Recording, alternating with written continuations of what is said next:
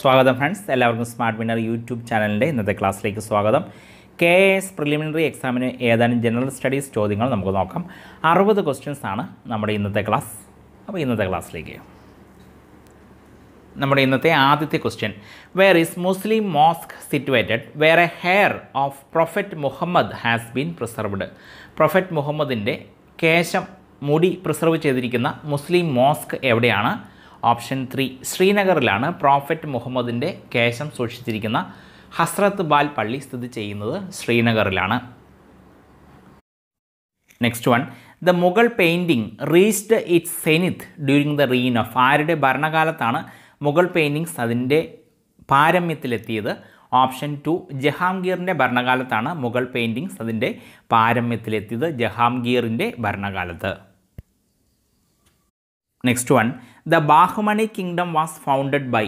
Bahmani കിങ്ഡത്തിൻ്റെ founder ആരായിരുന്നു? Bahmani kingdom സ്ഥാപിച്ചത് ആരാണ്? ഓപ്ഷൻ 2 അലാവുദ്ദീൻ ഹസൻ ആണ് ബാഹ്മണി കിങ്ഡം സ്ഥാപിച്ചത്. അലാവുദ്ദീൻ ഹസൻ, മുഴുവൻ പേര് Alauddin Hasan ബഹുമൻ Shah. Next one, the Dilwara temple at mount Abu in Rajasthan wear built by the followers of? അപ്പോൾ രാജസ്ഥാനിലെ മൗണ്ട് അബുവിലുള്ള ദിൽവാര ടെമ്പിൾ സ്ഥാപിച്ചത് ഏത് മതസ്ഥരാണ് എന്നാണ് ചോദ്യം. ഓപ്ഷൻ 2 ജൈനന്മാരാണ്. രാജസ്ഥാനിലെ മൗണ്ട് അബുവിലുള്ള ദിൽവാര ടെമ്പിൾ സ്ഥാപിച്ചത് ജൈനന്മാരാണ്. Next one, Al-Biruni came to India വിത്ത്? അൽബറൂണി ആരുടെ കൂടെയാണ് ഇന്ത്യയിലേക്ക് വന്നത്? Option 1 Mahmood of Ghazni, Sultan Mahmood of ഗസ്നിയുടെ കൂടെയാണ് അൽബറൂണി ഇന്ത്യയിലേക്ക് വന്നത്. Next one, where did the traveller ഇബൻ Battuta come from? ഇബൻ Battuta ഏത് രാജ്യത്തു നിന്നാണ് വന്നത്? ഓപ്ഷൻ 1 മൊറോക്കോയിൽ നിന്നാണ് ഇബൻ ബത്തൂത്ത വന്നത്, മൊറോക്കോയിൽ നിന്ന്. നെക്സ്റ്റ് വൺ, ദി കീർത്തി സ്തംഭ അല്ലെങ്കിൽ tower of victory at Chittor was built by? അപ്പോൾ ചിറ്റോറിലെ ടവർ ഓഫ് വിക്ടറി അഥവാ കീർത്തി സ്തംഭ ആരാണ് നിർമ്മിച്ചത്? ഓപ്ഷൻ 2 റാണ കുംഭയാണ് കീർത്തി സ്തംഭ അഥവാ ടവർ ഓഫ് വിക്ടറി നിർമ്മിച്ചത്, Rana കുംഭ. Next one, which of the following languages was in vogue during Mughal period in the courts of India? അപ്പോൾ ഇന്ത്യയിൽ മുഗളന്മാരുടെ കാലത്ത് ഏറ്റവും കൂടുതൽ ഉപയോഗിച്ചിരുന്ന ഭാഷ ഏതായിരുന്നു? ഓപ്ഷൻ 2 പേർഷ്യൻ ആയിരുന്നു. പേർഷ്യൻ ഭാഷയായിരുന്നു മുഗളന്മാരുടെ കാലത്ത് ഇന്ത്യയിൽ ഏറ്റവും കൂടുതലായിട്ട് ഉപയോഗിച്ചിരുന്ന അല്ലെങ്കിൽ അവരുടെ കോർട്ടുകളിൽ ഉപയോഗിച്ചിരുന്ന ഭാഷ Persian. Next one, the writer of രാംചരിത് Manas Tulsidas was related to which ruler? അപ്പോൾ നമുക്കറിയാം രാമചരിത മാനസിൻ്റെ റൈറ്റർ കർത്താവ് ആരാണ്? തുളസിദാസ് ആണ്. തുളസിദാസ് താഴെ പറയുന്നതിൽ ഏത് ഭരണാധികാരിയുമായി ബന്ധപ്പെട്ടിരിക്കുന്നു? അക്ബറുമായി ബന്ധപ്പെട്ടിരിക്കുന്നു Tulsidas. Option 4. Next one, which Sufis Dargah is at Ajmer? അജ്മീറിലുള്ളത് ഏത് സൂഫിയുടെ ദർഗയാണ്? ഓപ്ഷൻ 3 മൊയ്നുദ്ദീൻ ചിഷ്ടി എന്ന സൂഫിയുടെ ദർഗയാണ് അജ്മീറിലുള്ളത്, Moinuddin ചിഷ്ടിയുടെ Dargah. Next one, which among the following fort was known as the key of Deccan? Key of Deccan എന്നറിയപ്പെടുന്ന ഫോർട്ട് കോട്ട ഏതാണ്? ഓപ്ഷൻ 3 അസിർഗാർ ഫോർട്ടാണ്. മധ്യപ്രദേശിലെ അസിർഗാർ ഫോർട്ടാണ് കീ ഓഫ് ഡെക്കാൻ എന്നറിയപ്പെടുന്ന fort, അസിർഗാർ fort. Option 3. Next one, the battle that led to the foundation of Muslim power in India was? അപ്പോൾ ഇന്ത്യയിലെ മുസ്ലിം ഭരണത്തിന് അടിത്തറ പാകിയ യുദ്ധം ഏതാണ്? Option 2 the second battle of terrain. 1192 fight ചെയ്ത the second battle of terrain ആണ് ഇന്ത്യയിലെ മുസ്ലിം ഭരണത്തിന് അടിത്തറ പാകിയ യുദ്ധം, 1192 second battle of terrain. Next one, which of the following is associated with Sufi saints? സൂഫി സെയിൻസുമായിട്ട് ബന്ധപ്പെട്ടിരിക്കുന്നത് താഴെ പറയുന്നവയിൽ ഏതാണ്? ഓപ്ഷൻ 3 ഖൻഖയാണ് താഴെ പറയുന്നവയിൽ സൂഫി സെയിൻസുമായിട്ട് ബന്ധപ്പെട്ടിരിക്കുന്നത്. ഓപ്ഷൻ 3 ഖൻഖ. സാധാരണഗതിയിൽ ഖൻഖാസ് എന്നതുകൊണ്ട് ഉദ്ദേശിക്കുന്നത് ഒരു സ്പിരിച്വൽ ഗാദറിങ്ങിനുള്ളൊരു പ്ലേസ്, ഒരു കെട്ടിടം എന്ന രീതിയിലാണ് ഖൻഖാസ് ഉദ്ദേശിക്കുന്നത്. Next one, the Simon commission was formed to review? Simon commission എന്തിനു വേണ്ടിയാണ് ഇന്ത്യയിൽ വന്നത്? Option 2 to review fitness of India for further reforms. അതായത് നമുക്കറിയാം ഇന്ത്യയിൽ പുതിയ ഭരണഘടനാ പരിഷ്കാരങ്ങൾക്കായി 1927 ബ്രിട്ടീഷ് ഗവൺമെൻറ് സൈമൺ കമ്മീഷനെ ഇന്ത്യയിലേക്ക് അയക്കുകയാണ് ഉണ്ടായിരുന്നത്. അപ്പോൾ അതുകൊണ്ട് ഇവിടുത്തെ നമ്മുടെ answer to review fitness of India for further reforms, തുടർന്നുള്ള ഭരണ പരിഷ്കാരങ്ങളുടെ ഇന്ത്യ എത്രമാത്രം ഫിറ്റാണെന്നതിന് വേണ്ടിയുള്ളൊരു റിവ്യൂവിനായിട്ടാണ് സൈമൺ കമ്മീഷൻ ഇന്ത്യയിലേക്ക് വന്നത്. Next one, wear did Aurangzeb dye? അപ്പോൾ എവിടെയാണ് ഔറംഗസേബ് മരിച്ചത്? ഓപ്ഷൻ 2 ഔറംഗാബാദിലാണ് ഔറംഗസേബ് മരിച്ചത്. ഔറംഗാബാദ് മഹാരാഷ്ട്രയിലെ ഔറംഗാബാദിലാണ് ഔറംഗസേബ് മരിച്ചത്. Next one, which of the following payers contributed significantly to integrate the princely States in to Indian union? അപ്പോൾ ഇന്ത്യൻ യൂണിയനിലേക്ക് പ്രിൻസ്ലി സ്റ്റേറ്റ്സിനെ ഇൻ്റഗ്രേറ്റ് ചെയ്യാൻ വേണ്ടി, കൂട്ടിച്ചേർക്കാൻ വേണ്ടി താഴെ പറയുന്നതിൽ ഏതു പെയറാണ് ഏറ്റവും പ്രധാനമായിട്ട് യത്നിച്ചത്? Option 2 Sardar Patel and VP മേനോനാണ്. നമുക്കറിയാം നാട്ടുരാജ്യങ്ങളെ ഏകീകരിക്കുന്നതിൽ മുഖ്യ പങ്ക് വഹിച്ച ആളാണ് സർദാർ പട്ടേൽ, ഇന്ത്യയുടെ ഉരുക്കു മനുഷ്യൻ. അതുപോലെ നാട്ടുരാജ്യങ്ങളുടെ ഏകീകരണത്തിനായി രൂപം കൊണ്ട ഡിപ്പാർട്ട്മെൻറ്റ് ഓഫ് സ്റ്റേറ്റ്സിൻ്റെ തലവനായ മലയാളിയായിരുന്നു VP മേനോൻ. അപ്പോൾ Sardar Patel plus VP മേനോനാണ് princely സ്റ്റേറ്റ്സുകളെ Indian യൂണിയനിലേക്ക് ലയിപ്പിക്കാനായിട്ട് മുഖ്യ പങ്ക് വഹിച്ചത്. Next one, when was the first telegraph line started in India? അപ്പോൾ ഇന്ത്യയിൽ ആദ്യമായിട്ട് ടെലഗ്രാഫ് ലൈൻ സ്റ്റാർട്ട് ചെയ്ത വർഷം? Option 1 1851 the first telegraph line ഇന്ത്യയിൽ സ്റ്റാർട്ട് ചെയ്തത് 1851. Next one, the home rule league was started by? Home rule league start ചെയ്തത് ആരാണ്? Option 2 Balagangadhara തിലകനാണ് home rule league ഇന്ത്യയിൽ സ്റ്റാർട്ട് ചെയ്തത്, Balagangadhara Thilakan. Next one, from where did Acharya Vinoba Bhave start the individual Satyagraha in 1940? 1940 Acharya Vinoba Bhave individual Satyagraha start ചെയ്തത് എവിടെ നിന്നാണ്? Option 2 പവനാർ in Maharashtra. മഹാരാഷ്ട്രയിലെ പവനാറിൽ നിന്നാണ് ആചാര്യ Vinoba Bhave individual സത്യാഗ്രഹം 1940 സ്റ്റാർട്ട് ചെയ്തത്. നമുക്കറിയാം പവനാറിലെ സന്യാസി എന്ന് അറിയപ്പെടുന്നത് ആരാണ്? ആചാര്യ വിനോബ ഭാവെയാണ് പവനാറിലെ സന്യാസി എന്ന് അറിയപ്പെടുന്നത്. നെക്സ്റ്റ് വൺ, ദി സ്വദേശി മൂവ്മെൻറ്റ് വാസ് ലോഞ്ച്ഡ്? സ്വദേശി മൂവ്മെൻറ്റ് ലോഞ്ച് ചെയ്തത് എന്തിനെതിരെ ആയിരുന്നു, അല്ലെങ്കിൽ എന്തായിരുന്നു അതിൻ്റെ ഉദ്ദേശം? Option 1 as A protest against division of Bengal. Bengal വിഭജനത്തിന് എതിരെ 1905 ബംഗാൾ പാർട്ടീഷന് എതിരെയുള്ള പ്രൊട്ടസ്റ്റ് ആയിട്ടായിരുന്നു സ്വദേശി മൂവ്മെൻറ്റ് ലോഞ്ച് ചെയ്തത്. Next one, who was the national leader who rote history of India on the walls of the Andaman cellular jail? Andaman cellular ജയിലിൻ്റെ ഭിത്തികളിൽ Indian history എഴുതിയ national leader ആരായിരുന്നു?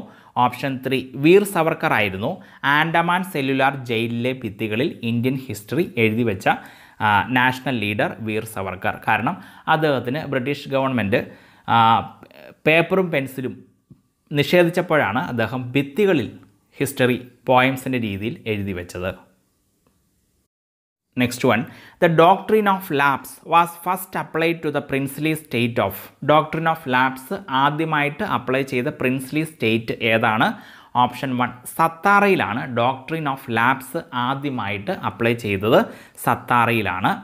അപ്പോൾ ഈ doctrine of lapse കൊണ്ടുവന്നത് ആരാണ്? ലോർഡ് ഡൽഹൌസിയാണ് ഡോക്ട്രിൻ ഓഫ് ലാപ്സ് കൊണ്ടുവന്നത്. ആദ്യം പ്രയോഗിച്ചത് സത്താറയിലും.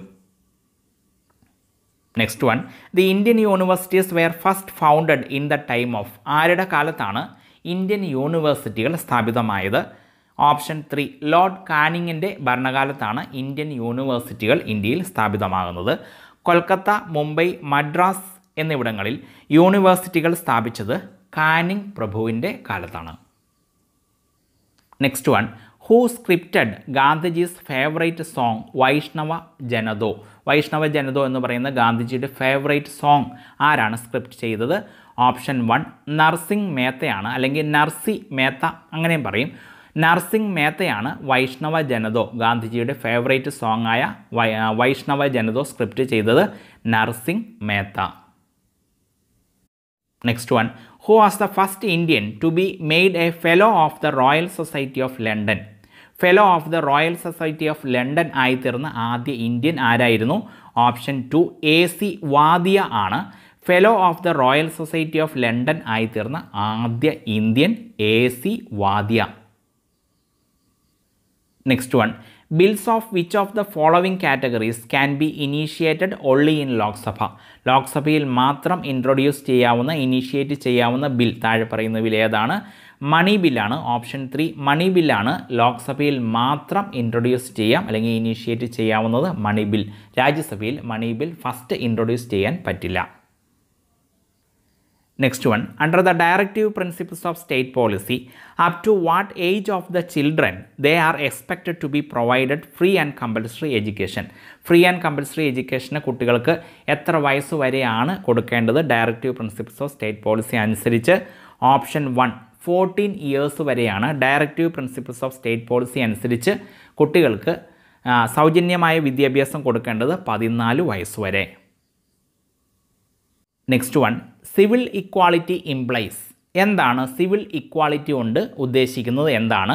Option 2 equality of opportunity. അവസരങ്ങളുടെ equality എന്നതാണ് civil equality കൊണ്ട് ഉദ്ദേശിക്കുന്നത്. Equality of opportunity. Next one, of the following words in the preamble of the Constitution of India which was not inserted through the Constitution 42nd Amendment Act 1976. 42ാം constitution amendment act 1976 പ്രകാരം നമ്മുടെ പ്രിയമ്പിളിൽ കൂട്ടിച്ചേർക്കാത്ത word ഏതാണ്? Option 3 dignity എന്ന വേർഡാണ്. 42nd amendment act 1976 പ്രകാരം Indian കോൺസ്റ്റിറ്റ്യൂഷൻ്റെ പ്രിയമ്പിളിൽ കൂട്ടിച്ചേർക്കാത്ത word dignity. ബാക്കിയുള്ള 3 words സോഷ്യാലിസ്റ്റ്, secular, integrity എന്നീ 3 വേർഡുകൾ കൂട്ടിച്ചേർത്തത് 42nd amendment act of 1976 പ്രകാരമാണ് പ്രിയാമ്പിളിൽ. അങ്ങനെ പ്രിയാമ്പിൾ ഈ ഒരു ഒറ്റ തവണ മാത്രമാണ് അമെൻഡ് ചെയ്തിട്ടുള്ളത്, 42nd അമെൻമെൻറ്റ് ആക്ട് പ്രകാരം മാത്രം. Next one, Indian parliament can rename or redefine the boundary of A state by. അപ്പോൾ ഒരു സ്റ്റേറ്റിൻ്റെ ബൗണ്ടറി പാർലമെൻറ്റിന് റീനെയിം ചെയ്യാം അല്ലെങ്കിൽ റീഡിഫൈൻ ചെയ്യാം. അപ്പോൾ മജോറിറ്റി ഏത് ടൈപ്പ് ആയിരിക്കണം? ഓപ്ഷൻ 1 വെറും സിമ്പിൾ മജോറിറ്റി കൊണ്ട് ഇന്ത്യൻ പാർലമെൻറ്റിന് ഒരു സ്റ്റേറ്റിൻ്റെ ബൗണ്ടറി റീനെയിം ചെയ്യുകയോ റീഡിഫൈൻ ചെയ്യുകയോ ചെയ്യാം. സിമ്പിൾ മജോറിറ്റി മതി. Next one, which is the source of political power in India. ഇന്ത്യയിലെ പൊളിറ്റിക്കൽ പവറിൻ്റെ സോഴ്സ് എന്താണ്? വളരെ simple. Option 4 we the people. അപ്പോൾ പീപ്പിളാണ് the source of political power in India എന്ന് പറയുന്നത്. ദ പീപ്പിളാണ്.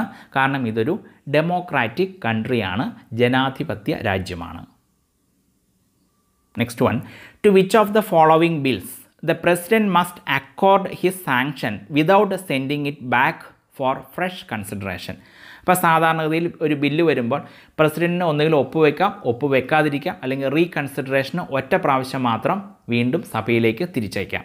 പക്ഷേ ഒരു മണി ബില്ലിൻ്റെ കാര്യത്തിൽ ഒരു കാരണവശാലും പ്രസിഡൻറ്റിന് ഇത് തിരിച്ചയക്കാൻ, റീകൺസിഡറേഷന് വേണ്ടി തിരിച്ചയക്കാൻ സാധിക്കുകയില്ല. അപ്പോൾ നമ്മുടെ ഇവിടുത്തെ ആൻസർ എന്താണ്? Option 2 money bill.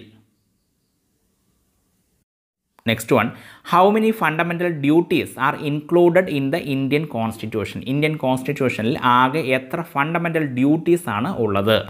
ഓപ്ഷൻ 3 ആകെ 11 ഫണ്ടമെൻ്റൽ ഡ്യൂട്ടീസ് ആണ് ഇപ്പോൾ ആകെ ഉള്ളത്. 11 ഫണ്ടമെൻ്റൽ ഡ്യൂട്ടീസ്. അപ്പോൾ ഫണ്ടമെൻ്റൽ ഡ്യൂട്ടീസ് കോൺസ്റ്റിറ്റ്യൂഷനിൽ ആഡ് ചെയ്തത് ആദ്യം 42nd amendment act of 1976 പ്രകാരമായിരുന്നു. On the recommendations of Swaran Singh committee. Swaran Singh കമ്മിറ്റിയുടെ റിപ്പോർട്ട് പ്രകാരം ഇന്ത്യൻ കോൺസ്റ്റിറ്റ്യൂഷൻ കൂട്ടിച്ചേർത്തതാണ് ഈ fundamental duties. 42nd amendment act of 1976 പ്രകാരമാണ് കൂട്ടിച്ചേർത്തത്. ആ സമയത്ത് 10 എണ്ണം മാത്രമേ ഉണ്ടായിരുന്നുള്ളൂ.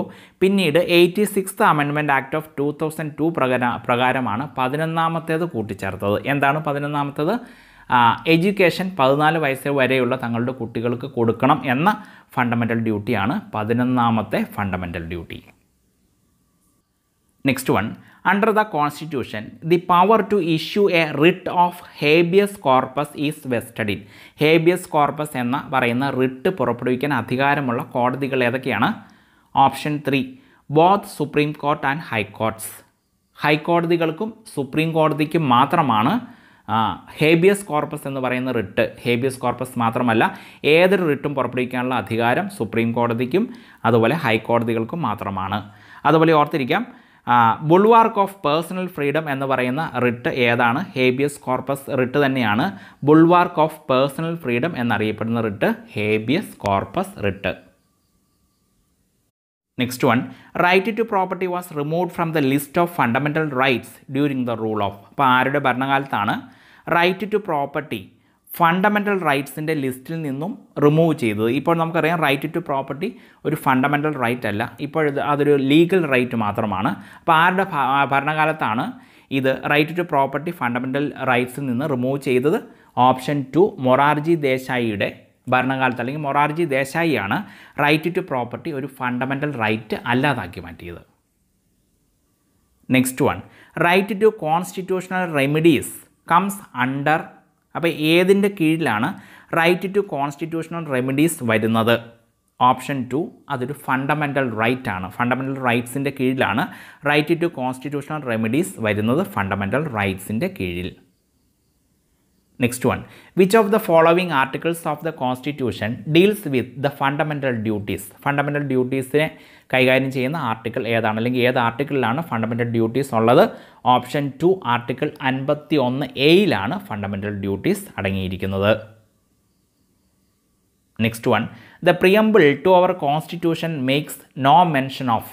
നമ്മുടെ കോൺസ്റ്റിറ്റ്യൂഷൻ്റെ പ്രിയമ്പിളിൽ ആമുഖത്തിൽ പറയുന്നില്ലാത്തത് ഏതാണ്? ഓപ്ഷൻ 4 അഡൽട്ട് ഫ്രാഞ്ചൈസിനെ കുറിച്ച്, അതായത് പ്രായപൂർത്തി വോട്ടവകാശത്തെക്കുറിച്ച് നമ്മുടെ ഭരണഘടനയിലല്ല, ഭരണഘടനയുടെ പ്രിയമ്പിളിൽ പറയുന്നതേയില്ല. ബാക്കി justice, fraternity, equality of status ഇതൊക്കെ നമ്മുടെ പ്രിയമ്പിളിൽ പറയുന്നുണ്ട്. ബട്ട് അഡൽട്ട് ഫ്രാഞ്ചൈസിനെ കുറിച്ച് പ്രിയമ്പിളിൽ പറയുന്നതില്ല. Next one, the spoon dropped by an astronaut in A satellite will. അപ്പോൾ ഒരു ആസ്ട്രോനട്ട് സാറ്റലൈറ്റിൽ നിന്നൊരു സ്പൂൺ താഴേക്ക് ഇട്ടു, സ്പൂൺ ജസ്റ്റ് കൈയങ്ങ് വിട്ടു. അപ്പോൾ എന്ത് സംഭവിക്കുമെന്നാണ് ചോദ്യം. Option 3 continue to follow the motion of the satellite. അപ്പോൾ ഈ സ്പൂൺ, സാറ്റലൈറ്റിലിരിക്കുന്ന സ്പൂണിന് സാറ്റലൈറ്റിൻ്റെ അതേ സ്പീഡും അതേ ഡയറക്ഷനും അതേ ദിശയും കാണും. അപ്പോൾ അത് ജസ്റ്റ് ഡ്രോപ്പ് ചെയ്ത് കഴിഞ്ഞാൽ എന്ത് സംഭവിക്കും? ആ സ്പീഡിൽ, ആ സാറ്റലൈറ്റിൻ്റെ അതേ സ്പീഡിൽ അതേ ഡയറക്ഷനിൽ അത് ചലിക്കാൻ തുടങ്ങും. എന്ന് പറഞ്ഞാൽ സാറ്റലൈറ്റിൻ്റെ ഒപ്പം ഈ സ്പൂൺ ചലിക്കാൻ തുടങ്ങും. അപ്പോൾ അതാണ് option 3 continue to follow the motion of the satellite. Next one, which of the following liquids has the least density? ഏറ്റവും കുറവ് ഡെൻസിറ്റി ഉള്ള ലിക്വിഡ് താഴെ പറയുന്നവയിൽ ഏതാണ്? അപ്പോൾ നമുക്കറിയാം മെർക്കുറി എന്ന് പറയുന്നത് ലോഹമാണ്. അപ്പോൾ അതുകൊണ്ട് സ്വാഭാവികമായിട്ടും ഡെൻസിറ്റി കൂടുതലായിരിക്കും. ഇനി അടുത്തത് നോക്കാം, സോൾട്ട് വാട്ടറും ഫ്രഷ് വാട്ടറും കമ്പയർ ചെയ്യാം. അപ്പോൾ നമുക്കറിയാം ഫ്രഷ് വാട്ടറിനേക്കാൾ എപ്പോഴും ഡെൻസിറ്റി കൂടുതലുള്ളതായിരിക്കും സോൾട്ട് വാട്ടർ, കാരണം അതിനകത്ത് ലവണം, സോൾട്ട് കൂടുതലായിട്ട് അടങ്ങിയിട്ടുണ്ട്. അപ്പോൾ അതുകൊണ്ട് തന്നെ അതിൻ്റെ ഡെൻസിറ്റി കൂടുതലായിരിക്കും. അപ്പോൾ നമുക്ക് സോൾട്ട് വാട്ടറും കളയാം. പിന്നെയുള്ളത് ഫ്രഷ് വാട്ടറും പെട്രോളുമാണ്. അപ്പോൾ നമുക്കറിയാം ഫ്രഷ് വാട്ടറിൻ്റെ മുകളിലേക്ക് നമ്മൾ പെട്രോൾ ഒഴിച്ചാൽ ഈ പെട്രോൾ താഴ്ന്നു പോകത്തില്ല, പൊങ്ങിക്കിടക്കും, പെട്രോൾ പൊങ്ങിക്കിടക്കും. എന്തുകൊണ്ടാണ്? പെട്രോളിനാണ് ഫ്രഷ് വാട്ടറിനേക്കാളും ഡെൻസിറ്റി കുറവ്. അപ്പോൾ ഇവിടെ നമ്മുടെ ആൻസർ എന്താണ്? ലീസ്റ്റ് ഡെൻസിറ്റി ഉള്ള ലിക്വിഡ് ഏതാണ്? Option 3 petrol. Next one, intensity of gravitational field of earth is maximum at. അപ്പോൾ എർത്തിൻ്റെ ഗ്രാവിറ്റേഷണൽ ഫീൽഡിൻ്റെ ഇൻറ്റൻസിറ്റി ഏറ്റവും കൂടുതലുള്ളത് എവിടെയാണ്? ഓപ്ഷൻ 1 പോൾസിലായിരിക്കും ഏറ്റവും കൂടുതൽ എർത്തിൻ്റെ ഗ്രാവിറ്റേഷണൽ ഫീൽഡിൻ്റെ ഇൻറ്റൻസിറ്റി, തീവ്രത ഏറ്റവും കൂടുതലായിട്ട് അനുഭവപ്പെടുന്നത് പോൾസിലായിരിക്കും. അതായത് പോൾസിലായിരിക്കും എർത്ത് കൂടുതലായിട്ട് വസ്തുക്കളെ ഭൂമിയിലേക്ക് ആകർഷിക്കുന്നത്. Next one, when A ship enters the sea from A river. അപ്പോൾ ഒരു റിവറിൽ നിന്ന് ഒരു ഷിപ്പ് സീയിലേക്ക് എൻ്റർ ചെയ്യുമ്പോൾ എന്ത് സംഭവിക്കും? അപ്പോൾ നമുക്കറിയാം റിവറിലുള്ളത് ഫ്രഷ് വാട്ടറാണ്, സീയിലുള്ളത് ഡെൻസിറ്റി കൂടുതലുള്ള, സാന്ദ്രത കൂടുതലുള്ള സോൾട്ട് വാട്ടറാണ്. അപ്പോൾ സാന്ദ്രത കൂടുതലുള്ള സോൾട്ട് വാട്ടറിൽ വസ്തുക്കൾക്ക് പൊങ്ങിക്കിടക്കാനുള്ള ചാൻസ് കൂടുതലുണ്ടാവും. അപ്പോൾ അതുകൊണ്ട് റിവറിൽ നിന്ന് സീയിലേക്ക് ഒരു ഷിപ്പ് എൻ്റർ ചെയ്യുമ്പോൾ option 1 it rises A little, ഒരു സ്വല്പം ഈ ഷിപ്പ് എന്ത് ചെയ്യും? കുറച്ചുകൂടി പൊന്തിക്കിടക്കും. അപ്പോൾ ഇവിടെ നമ്മുടെ answer 1 it rises A little. Next one, the period of revolution of A Jio stationery satellite is. ഒരു ജിയോ സ്റ്റേഷനറി സാറ്റലൈറ്റ്, അതായത് ഭൂമിയിൽ നിന്ന് നോക്കുമ്പോൾ അത് സ്ഥിരമായി നിൽക്കുന്നതായിട്ട് തോന്നും, അതാണ് Jio stationery satellite. Jio stationery സാറ്റലൈറ്റിൻ്റെ revolution period എത്രയായിരിക്കും? അപ്പോൾ നമുക്കറിയാം ഭൂമി കറങ്ങുന്നതിനനുസരിച്ച് ഈ സാറ്റലൈറ്റ് ഭൂമിയെ വലം ചെയ്തുകൊണ്ടിരിക്കണം.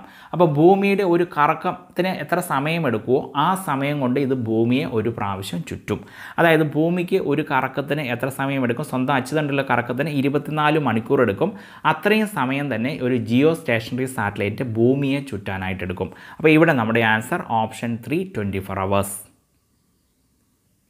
Next one, the time period of A seconds pendulum is. ഒരു സെക്കൻഡ്സ് പെൻഡുലത്തിൻ്റെ ടൈം പീരീഡ് എന്താണ്? അപ്പോൾ പണ്ട് കാലത്ത് പെൻഡുലമുള്ള ക്ലോക്ക് ഉണ്ടായിരുന്നു. അപ്പോൾ പെൻഡുലമുള്ള ക്ലോക്ക് ഇടതുവശത്ത് നിന്ന് വലതുവശത്ത് പോയിട്ട് തിരിച്ചു വരുന്നതാണ് ശരിക്കും പറഞ്ഞാൽ അതിൻ്റെ ഒരു ഓസിലേഷൻ എന്ന് പറയുന്നത്. ആ ഓസിലേഷൻ എടുക്കുന്ന സമയമാണ് അതിൻ്റെ ടൈം പീരീഡ് എന്ന് പറയുന്നത്. അപ്പോൾ അതിനെടുക്കുന്ന സമയം എന്ന് പറയുന്നത് ഓപ്ഷൻ 2 സെക്കൻഡ്സ് ആണ് the time period of A seconds pendulum എന്നതുകൊണ്ട് ഉദ്ദേശിക്കുന്നത് 2 seconds. Next one, the isotope of uranium used in atomic reactors. Atomic റിയാക്ടേഴ്സിൽ ഉപയോഗിക്കുന്ന യുറേനിയത്തിൻ്റെ ഐസോടോപ്പ് ഏതാണ്? ഓപ്ഷൻ 1 U-235 ആണ് ആറ്റമിക് റിയാക്ടേഴ്സിൽ ഉപയോഗിക്കുന്ന യുറേനിയത്തിൻ്റെ isotope U-235. Next one, the process of removing calcium and magnesium from hard water is known as. Hard വാട്ടറിൽ നിന്ന് കാൽഷ്യവും മഗ്നീഷ്യവും remove ചെയ്യുന്നതിന് പറയുന്ന പേരെന്താണ്? Option 4 water softening എന്നതാണ് ഹാർഡ് വാട്ടറിൽ നിന്ന് കാൽഷ്യവും മഗ്നീഷ്യവും നീക്കം ചെയ്യുന്നതിന് പറയുന്ന പേര്.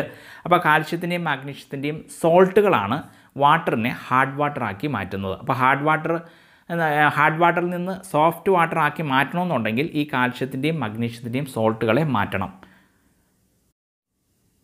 Next one, the number of neutrons present in an element having mass number 226 and atomic number 88 is. അപ്പോൾ എത്രയാണ് ന്യൂട്രോൺസിൻ്റെ നമ്പർ എന്ന് കണ്ടുപിടിക്കണം. ഇവിടെ പറഞ്ഞിട്ടുണ്ട് മാസ് നമ്പർ 226, ആറ്റമിക് നമ്പർ 88. അപ്പോൾ നമുക്കറിയാം മാസ് നമ്പർ എന്ന് പറയുന്നത് ന്യൂക്ലിയോൺസിൻ്റെ, അതായത് ന്യൂക്ലിയസിലുള്ള പ്രോട്ടോൺസിൻ്റെയും ന്യൂട്രോൺസിൻ്റെയും ആകത്തുകയാണ്. അപ്പോൾ ഇവിടെ ആറ്റമിക് നമ്പർ 88 എന്ന് തന്നിട്ടുണ്ട്. എന്ന് വെച്ചാൽ പ്രോട്ടോൺസിൻ്റെ സംഖ്യ എത്രയാണ്? 88 ആണ്. ന്യൂട്രോൺസ് പ്ലസ് പ്രോട്ടോൺസിൻ്റെ നമ്പർ 226 എന്ന് തന്നിട്ടുണ്ട്. അതാണ് മാസ് നമ്പർ. അപ്പോൾ ഈ 226 നിന്ന് ആറ്റോമിക സംഖ്യ, അതായത് പ്രോട്ടോണിൻ്റെ സംഖ്യ 88 കുറച്ചാൽ നമുക്ക് ന്യൂട്രോൺസ് കിട്ടും. അപ്പോൾ 226 മൈനസ് 88 എത്രയാണ്? 138. ഓപ്ഷൻ 2 ആണ് നമ്മുടെ answer. Next one, which one of the following has greatest mass. ഏറ്റവും കൂടുതൽ മാസ് ഉള്ള കണം ഏതാണ്? ഓപ്ഷൻ 3 ന്യൂട്രോണിനാണ്. പ്രോട്ടോൺ, ന്യൂട്രോൺ, ഇലക്ട്രോൺ എന്നിവയിൽ ഏറ്റവും കൂടുതൽ മാസ് ഉള്ളത് ന്യൂട്രോണിന്.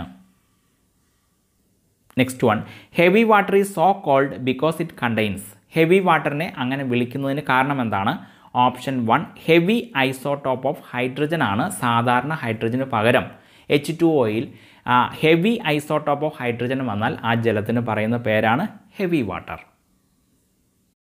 Next one, the presence of what ഡിസ്റ്റിങ്ക്വിഷസ് A plant cell from an animal cell. അപ്പോൾ ഒരു അനിമൽ സെല്ലിൽ നിന്ന് പ്ലാന്റ് സെല്ലിനെ വ്യത്യസ്തനാക്കുന്നത് എന്താണ്?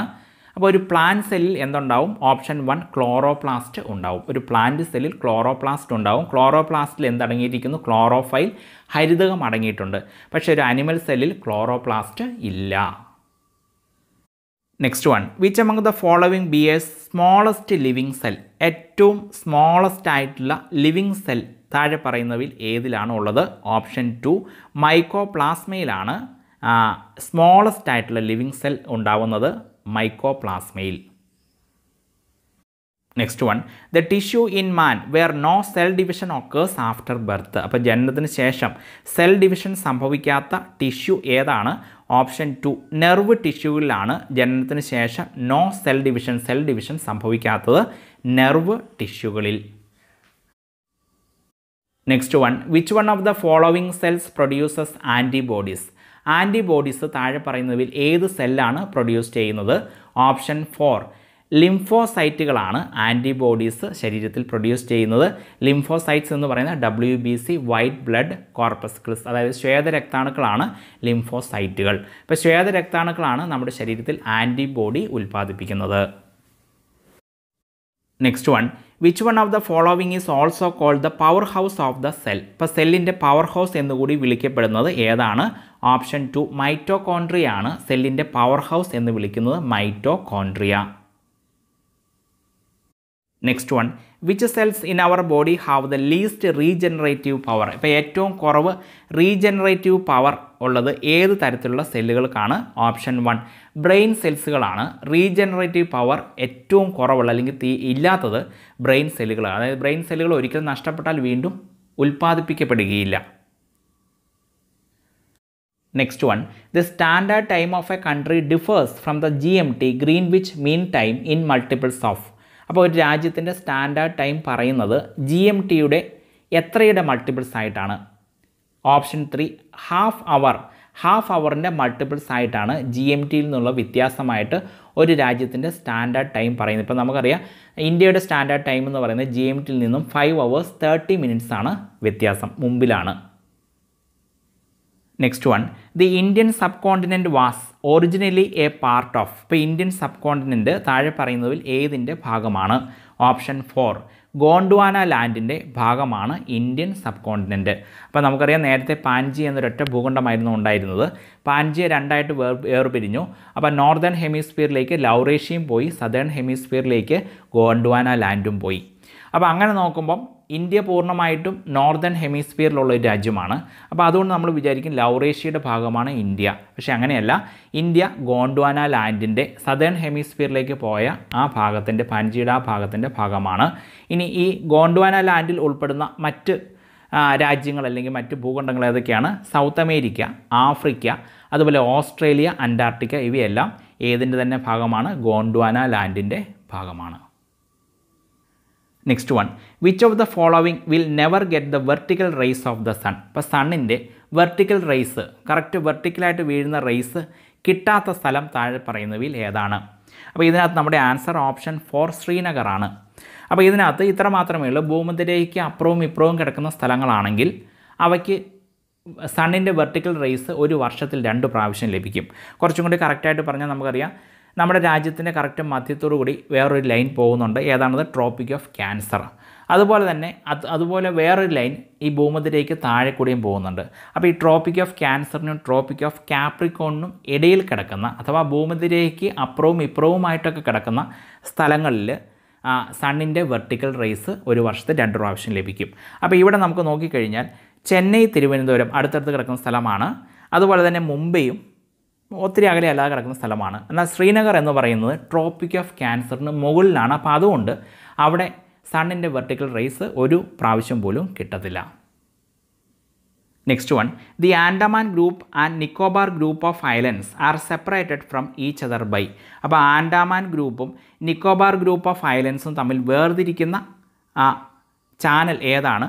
ഓപ്ഷൻ 1 10 ഡിഗ്രി ചാനലാണ് ആൻഡമാൻ ഗ്രൂപ്പ് ഐലൻഡുകളെയും നിക്കോബാർ ഗ്രൂപ്പ് ഐലൻഡുകളെയും വേർതിരിക്കുന്നത് 10 degree channel. Next one, in which state is the മൈക്കാൽ range situated. മൈക്കാൽ range ഏത് സ്റ്റേറ്റിലാണ് situated ആയിട്ടുള്ളത്?